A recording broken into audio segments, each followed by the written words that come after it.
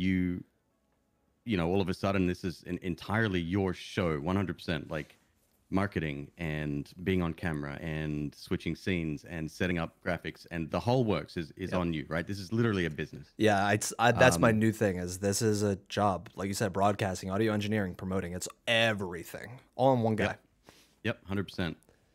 So I was like, oh well, we definitely could try that, and then I kept bringing up these buts, like, you know, like I can't do it because of a former relationship I had where everything I tried to do was kind of put down, or you know, I didn't have that permission, for lack of a better word. Did you kept putting up barriers for yourself in a way? Yep. Yeah. And then one of my friends took me aside and he says, just fucking do it, man. Like there's nothing stopping you. Sort of read that. Yeah. There's actually a website that anybody can use called Chit Chat. It strips out like a bunch of garbage, like emotes are gone. Yep. Anything kind of spam related, links are gone. It's literally just communicative text. Yeah. That's kept behind. Really good tool, by the way. And people with ADHD and Asperger's and like. Yeah, that was Jellybean. Jellybean, what's up? Shouts out Jellybean. Oh, right on. Yeah, it was Jellybean. And I think it finally clicked, right? Yeah. And I've only been on TikTok for, I don't even know, a couple of months, whatever. And I finally got it and I understood. And that was not my intention at all. I love Neo Firefly, but I hate the fact that I hurt his feelings, potentially. Yeah. With my response. That's the thing with TikTok. Stitches are always really great. You have to be careful what you clip. And it helps if people know the context by clicking on the original video as well. The kicker. So my original pop, to attack a company that you use constantly, a platform that you use constantly, that's bizarre, right? The funny thing is, if Twitch folded tomorrow, yeah, we'd all be left on the streets. Yeah. Literally. A lot of people put a lot of faith into Twitch. They think that, you know, even as a partner, while I do have an extra avenue of support if I need it. Yeah. I don't mean anything to Twitch's bottom line. Like, you know. Absolutely not. I would be forced to move elsewhere, as would everybody else. That's part of, you know, that's why people say diversify your income from the get. It's because you could lose it in an instance. And I don't think, you know, I think people don't realize that. You know, they think that, oh well, I'm on Twitch, I've signed my contract, my partnership, whatever. And they think that that's it, that they'll look after them, no rain, hail, or shine. No. Yeah. No, you're the first to leave. Like, when I was rated by kind of a Twitch OG, Lethal Frag. I don't know if you've heard of him or not. Oh yeah. Okay. Yeah. But he does raids a little bit differently. Okay, so he reached out to me personally. Well, one, I saw the follow during one of my streams, and I'm like, did I read that right? Turns out that he's been watching me for ages. Oh my God. So again, always be talking. Always be talking. You never know who's watching, right?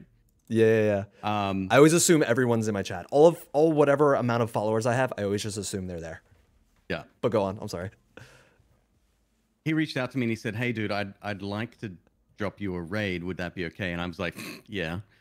And he contacted me ahead of time on the day. Just to confirm that, one, I was streaming. He asked me what game I was playing, and then he ended his stream on the same game. Yeah. Yeah. Like, who does that? This is unheard of straight away, right? Oh my God. If you want to talk about the like most professional way to raid, I wish everybody fucking did that. I mean, it's yes and no. Think about that on a daily basis. Right? It would be almost impossible. Yeah. But he kind of, I don't know, he believed in my content. He liked me as a person, I guess. Yeah.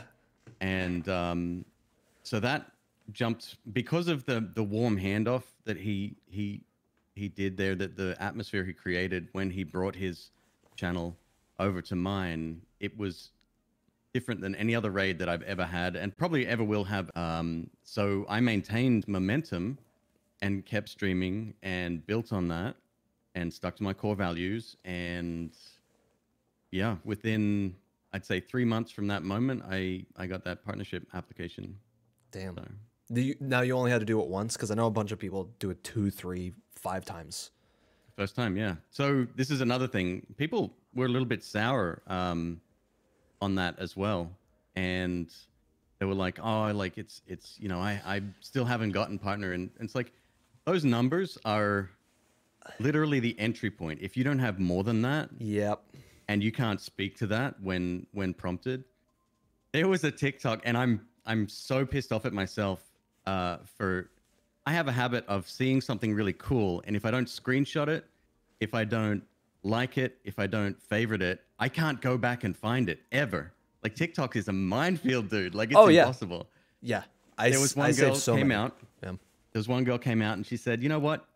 It doesn't matter what you write in that little box at the bottom. All you've got to do is link your TikTok and your Twitch." And I was so fucking pissed at that. I saw that one. I was like, that is completely wrong. Like, yes, you can get fast tracked to partner if you have a following on other channels, right? Yeah. On other platforms.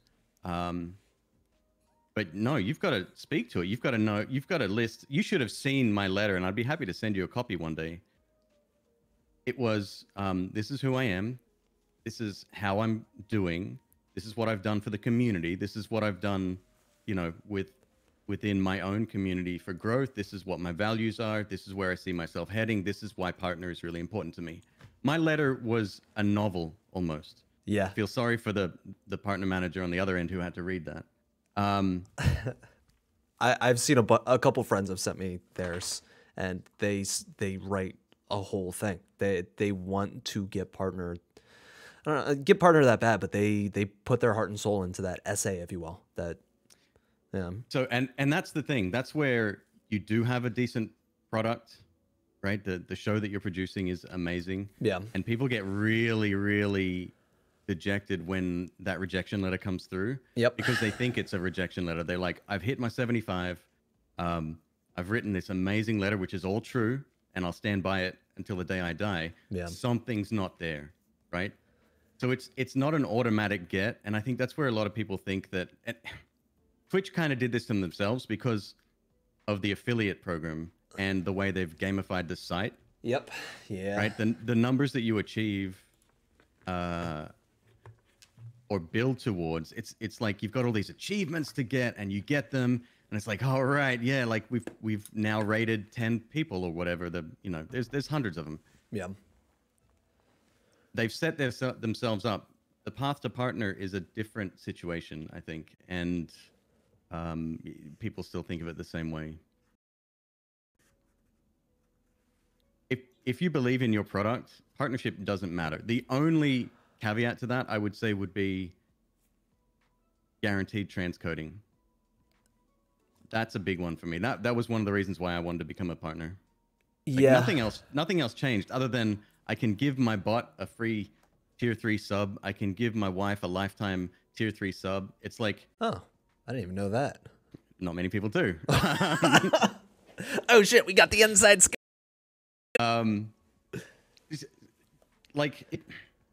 There's not a lot that changes, right? Yeah. The amount of money that I earned, the amount I earned from,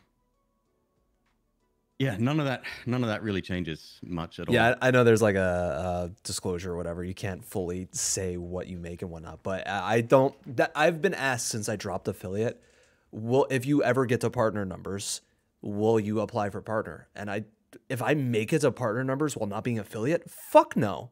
What, like, maybe not fuck no, but if I'm building something that doesn't require something else, why would I bring that into the equation, you know?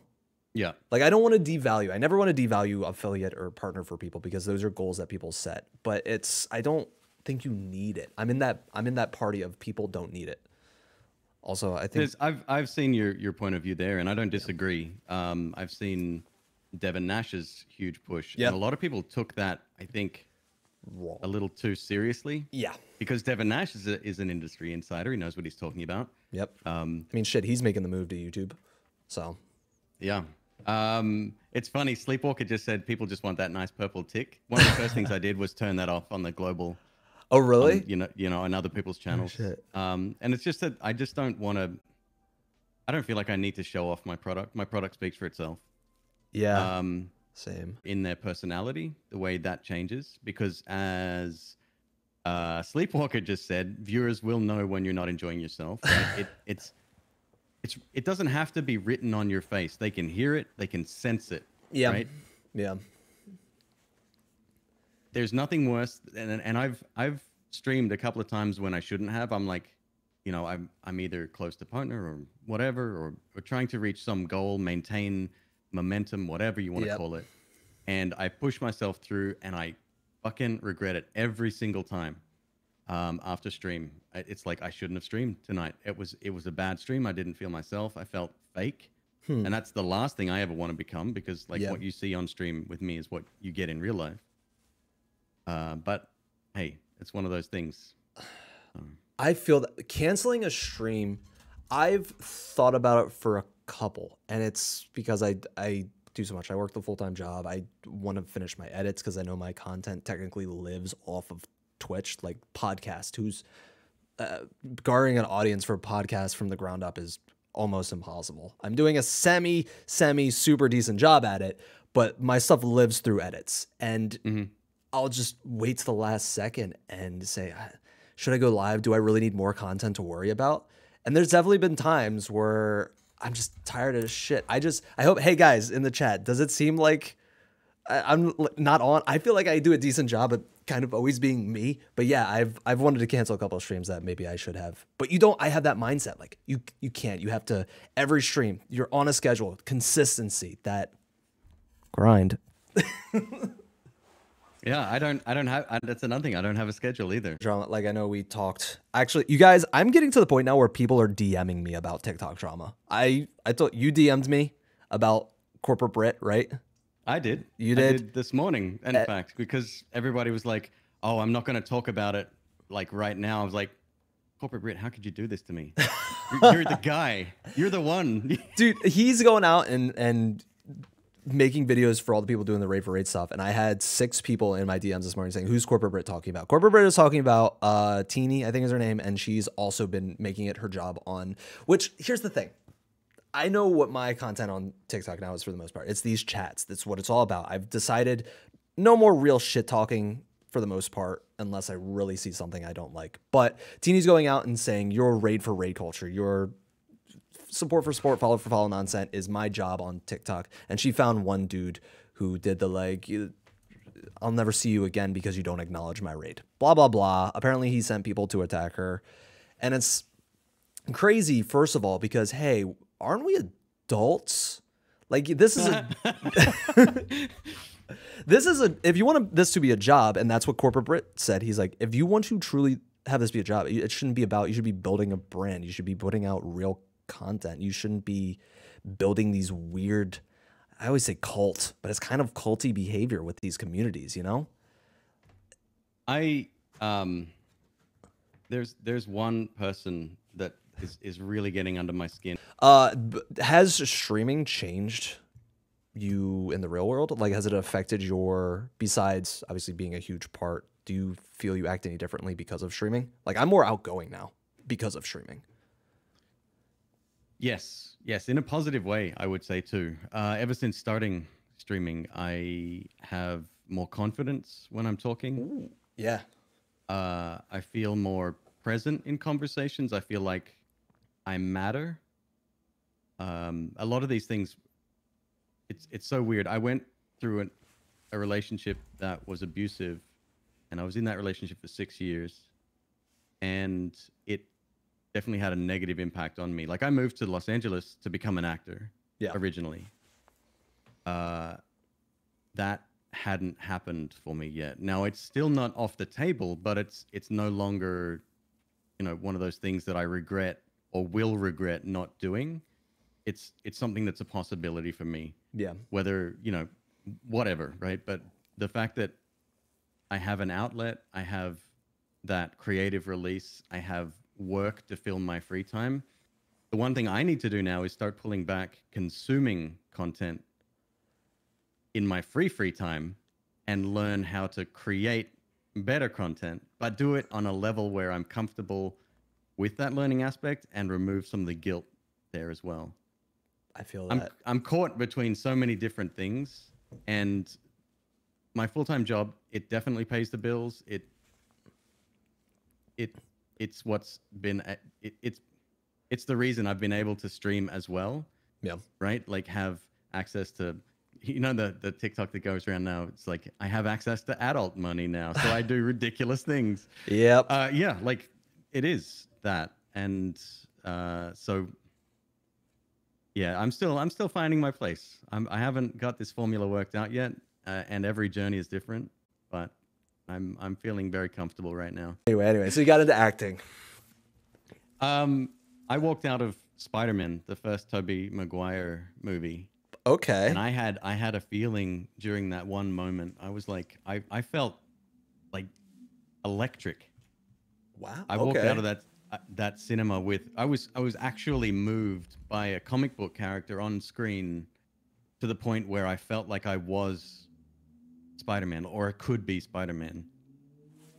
And it was that one moment when I thought that I would love to, instill that feeling in somebody else one day. So I went to Australia's most prestigious acting school for a couple of years and moved to the UK. And I did a few very small things, like small, friends projects, and I did a commercial, and I did like couple of things, but nothing really stand out, right? Like I never really got my break. Yeah. I produced my own short film. That was an amazing experience. I got together a group of people, and on a shoestring budget, we pulled this thing together. And what we got as a result of that was such a polished product. We went to the Cannes Film Festival. We didn't, we weren't featured or anything, but we self-submitted. So we went there just for the experience. Yeah. And that was amazing. I moved to the United States, moved to Los Angeles. And then that brings in that whole, relationship that I was in. That it didn't crush my dreams, but it definitely set me back a rung or two on my passion path. So. Do you think we'll get cosplay? I'll get to your question in a hot second. Do you think streaming is sort of fulfilling that for you to perform? Streaming has been able to fill that in some way, because that's. I think so. Yeah. I think so. I can even see myself potentially parlaying streaming into an acting career. It's an odd way of going about things, but I can see that that roadmap is definitely laid out in front of me. I do it. Do it. I mean, there's nothing, I love that. I fucking love that shit that you make it. I was talking with Neo Firefly last night about this, is turning your stream into how are you investing in your future with your stream? And it's shit like that. How can I make something that was a passion that led me to streaming in a sort of way and then turn it back into that passion? Like Harris Heller is back into music. He made stream beats. He was always a music guy, and he used streaming to bring it all back into fucking stream beats. And that is so hard to do. Yeah. But it's shit like that is. He hit that at the perfect time. It's almost like he saw it coming. He did. He says he did. Yeah. Because he was in that music mind. He came from music, and he saw that in streaming. And he said, I know exactly what I have to do. Yeah. Keep my live viewers active. I don't see who's in stream, but I do see how many people are in stream. Yeah. And that gives me real-time feedback on. Oh, you watch your viewer count. Mm-hmm. Oh, I can't do it. Like right now, as far as I'm concerned, I have 1,000 viewers. I can't do it. Dude, you are way off. It's at least 3 times that. Fuck it, I made it. No, I'm sure. I always assume I have like 10, but as long as people are chatting or having a good time, the conversation's good. But anyway, you watch your followers or not your followers, your viewership. I'm sorry. Right. Well, that gives me real time feedback on what I'm doing. Okay. If I change games, I see the drop, and I'm fortunate in that I don't really. The number, the quantity doesn't bother me. Yes, it's nice to see that number grow, when I'm doing things right, but I need to know when I'm doing things wrong as well, so I can course correct if need be. Makes sense. Switching games is kind of an anomaly because that's gonna have an impact no matter what. There's nothing I can really do about that other than not change games, and I'm not gonna do that. You know. Sorry, I just saw. Do I have a whole day in the life? Sorry, let me. Day in the life. Snakes. Okay, underline that one. No, I haven't done one. I did have, like, if I'm just sitting in the chat, I don't really want to have my name on screen. That's weird, right? That gives me away. It sort of points me out. I might get rid of follower alerts. This is a pretty convincing art, especially for the fact that this show kind of begs to be watched or listened to. It's not to take it away from the people who do take part, but the chat's there. I have the chat there for people who want to. Maybe I should take the chat away. Nah, I like you guys too much. Oh, Jellybean says that you can only have chatters if. Okay, that's good. That's good. But so you took follower alert away. That's interesting. So during the big raids that I've had, yeah, especially the ones that I was talking about before, there's no way I could keep up, right? That's true. I just have to apologize and run with it. Yep. On my OBS alerts now, I don't have follower alerts visible. I have a second screen with like everything on it, just so I can sort of filter through if need be. Yeah. But no, that's I don't know. I found that it's nice. People come to my stream because they either want to fall asleep, they want to have a chill place to hang out in, forget their worries for just a few hours, and just have someone not screaming at them. That's it. That's one of the reasons why I don't often play. I went to TwitchCon 2019, and I was an affiliate at the time. Okay. And I was just looking around, and everybody was this big personality, right? So you had people recording themselves and like being this wild sort of presenter type character, especially in that atmosphere. Like people had come up to me and say, "Hey man, like how you doing?" And I'm just like, "Cool," like a networking opportunity, or even just to make a friend. Yeah. And instead, they look at the badge that says affiliate, and they'd just be like, "All right, so I'm just gonna like go over here and have a conversation." And it was like, really? That is weird to me. That is super weird. There weren't people at that event because this is their one shot to make it, right? That's so fucking asinine. Let me tell you another story, right? I was at a movie premiere in LA, and it was a small movie that was made in New Zealand, and a friend of mine who was an actress in the film took me to that event, and James Cameron just happened to... We talked about it. What's your streamer tip? What would be your go-to streamer tip? If someone said streaming, how do I do it? What do I do? So I'm just going to flip the very first piece of advice that I had on its head and say, be yourself. Oof.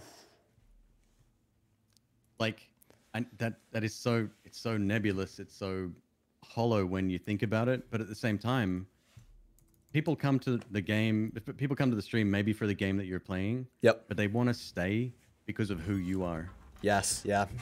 If you're a hyper realistic, this person that is sort of out there and you know, bigger than life, it might be, I don't know, it's difficult to maintain. And when they see you as somebody else, you know, what does that get you? Am I 100% the same on stream? I'm probably more awake. I'm more present. You know, I'm very responsive. Yeah. I'm an introvert in real life, so it's difficult for me to sometimes do that. Yeah. But my attitudes, my calm demeanor, everything else stays exactly the same. And I think you couldn't have a simpler answer to that question. Just be yourself. I'm going to play devil's advocate. I'm glad that Twitch is hard to grow on. I love the challenge of it. I love the fact that it's not Twitch's job to get me discovered. I love that I have to put in the work everywhere else because it means that I did just that. Everything I've put into this so far, I feel fucking good about it. Like, and that's a hard place to get for a lot of people. Every single person who's in this chat, who's come through this chat, all the people I've met, is because I've put the work in because Twitch won't do it. YouTube discoverability, you know, whatever. That's a whole other realm. But Twitch itself, I'm happy as a peach, whatever the expression is, that it's difficult to grow on it, because then everybody would be doing it. Twitch is my stage, and I'm just dancing, baby. It's an interesting perspective. We'll save that for round 2, huh? I am in Follow that and category. like for more. Hey, that's how I feel, you guys. I can understand wanting to be discovered and all that stuff, but if everybody had it easy, I don't know, then we'd all be doing it. And that's not a bad thing.